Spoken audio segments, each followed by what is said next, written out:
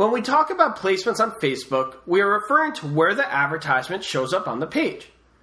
Facebook provides 4 options: Newsfeed, Mobile Newsfeed, Right Column, and Partner Mobile Apps. An advertisement can appear on multiple places, or you can choose to restrict where they appear. In my experience, the Newsfeed offers the biggest bang for the buck. These ads more often than not see a higher click-through rate than the others. Now keep in mind, Facebook is constantly evolving, therefore things may change. But for now, in the foreseeable future, the Newsfeed is a great place to focus on. It might be slightly more expensive, but in the long run, you'll likely see a better result. Last time we left off in the text and images section of the Ad Create tool. It's in this preview window on the right, which we saw earlier, that we control placement. Facebook automatically defaults to the 4 options, but you can enable them or disable them as necessary. We will start with the desktop preview that is opened up by default. It is in this window that I can scroll down or up to see all the ads associated with this campaign. As we click on each section, we can preview how the ads look in each placement option. You cannot delete an ad from this view.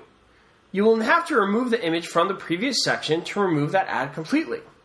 You can, however, remove an entire placement by selecting Remove in the upper right-hand corner. Doing so will prevent your ad from showing up in that placement. In this case, I will click Remove, meaning my ads will no longer show up in the desktop news feed. If you want to add the placement back, you can click the Add link to the right or use the link in the center of the preview area. In this case, I'll choose to turn on desktop news feed ads. Let's take a look at the mobile. I'll do that by scrolling down and choosing Mobile Newsfeed tab. Now this looks fairly similar, and you can add or remove it like we did before with the option in the upper right. But this time we also have the option to see a feature phone preview.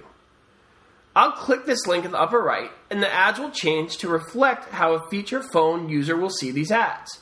You may be thinking, what's a feature phone preview? Now, feature phones aren't as common today as they used to be, but they are still very popular in certain countries and within certain various regions of the USA.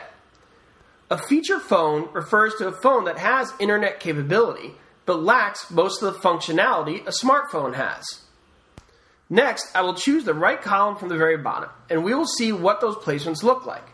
In this case, I will be removing these placements as I don't think it'll be very effective for our purpose. Select the placement most appropriate for your audience and your objectives. For example, if you are targeting a younger crowd, then you may want to focus on the mobile devices. However, if you do decide to run mobile advertisements that link to another website, make sure that page is optimized for a mobile experience. There's nothing worse than driving mobile traffic to a website that is not usable on a mobile phone.